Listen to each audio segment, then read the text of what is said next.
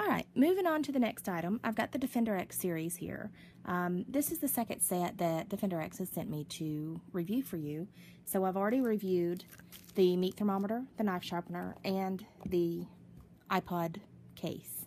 I'm going to move on to, it's an operation manual for temperature and humidity meter. So it's actually got a clock on it. You can use this as a weather station. It's one of these clamshells that's not hard to open. So I just wanted to show you that.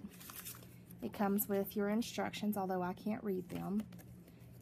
It's not hard to understand. The device has English instructions on it, so it's pretty easy. It does come with your battery. So let me move this trash out of the way. Alright, as you see, it comes with a control screen, and I'm going to remove that. It's just a little film.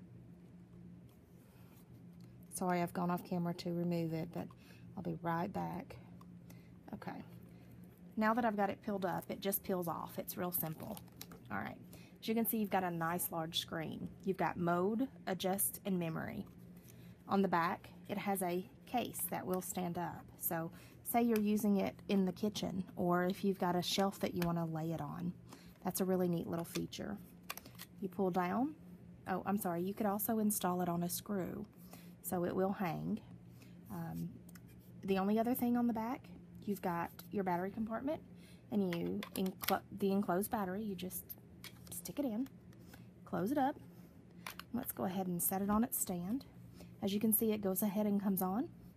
You can adjust the mode.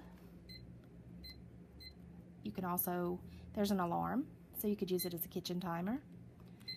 It's actually going to take it a minute to kind of register.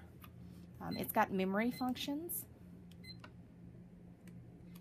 And so you can play around with the controls. I haven't done that to set the clock or anything like that. I wanted to give you an out-of-the-box experience.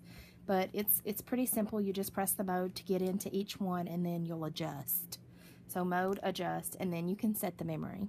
So say you always want to do 30 seconds, or you always do 2 minutes. You know, you could set that memory. So that is the weather station. I call it a weather station, but it's listed as a manual temperature and humidity meter.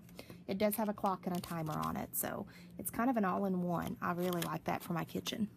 Thanks, and stay tuned for the rest of the items, or check out my other videos.